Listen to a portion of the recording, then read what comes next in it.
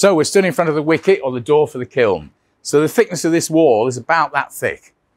And this is all bricked up each time we fire the kiln.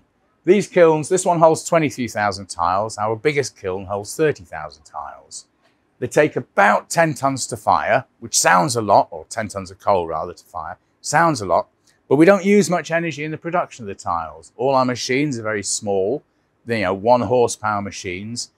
The wind, that's our energy here. The wind dries the tiles, all the sheds are open. So it's the wind whistling down the Humber, that's our energy.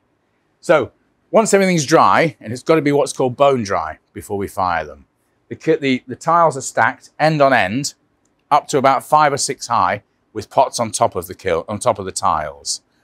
The kiln's lit, usually on a Sunday morning, early, 1 firebox.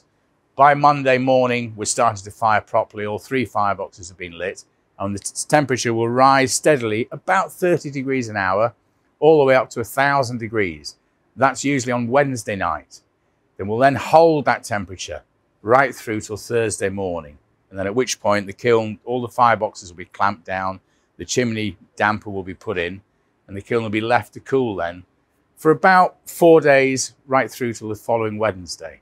And it's 2 days to unload and 2 days to reload. So it's a 2-week cycle. And that's how both these yards produce, between the two, we produce around about 25,000 tiles a week.